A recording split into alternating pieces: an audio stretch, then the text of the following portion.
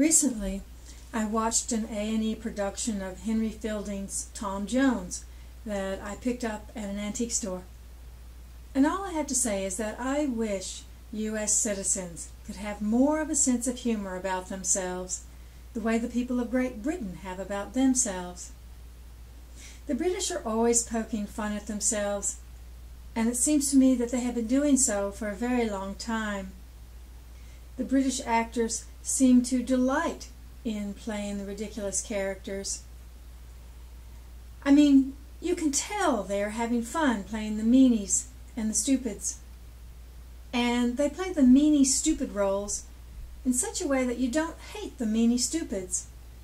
It is possible to laugh at the meanie stupids without being mean. It's a skill the British seem to have perfected. And they are also able to believe in a happy ending. The happy ending is a staple of British literature. After all, the best of times and the worst of times exist together. And then I listened to someone reading Geronimo's words. You know, Geronimo's story in his own words.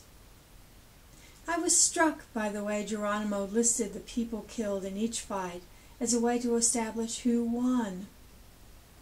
His presentation was so matter-of-fact as to be absurd. I mean, he did not realize he was a terrible grudge holder, and that he used the notion of revenge to justify repeated criminal behavior. He was always itching for another raid, like a pirate, with absolutely no remorse. It seems that Geronimo did not understand the notion of ongoing peace.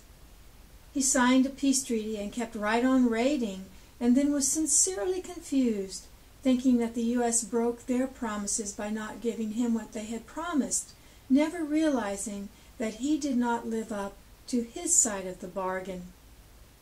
Yes, it's tragic, but perhaps enough time has passed now to allow us to laugh at the comedy of two such different cultures colliding. After all, the British can laugh at the absurdity of the Crusades. I mean, the British used the notion of a holy war in order to justify terrible plundering and stealing. So that's absurdly funny, like the story of Geronimo. It seems to me people in the U.S. want to find heroes and victims when what we have is a bunch of terrible bumblers. With such a crazy, violent past, it's amazing we're still here. So that's funny and faith-building.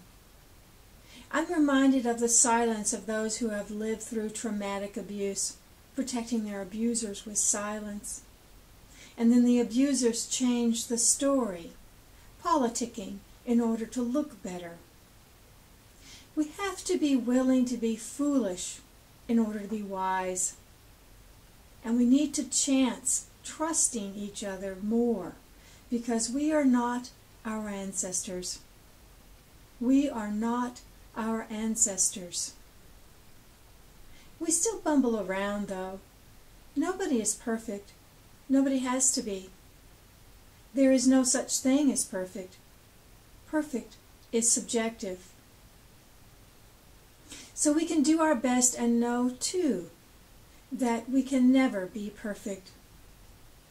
Life's funny.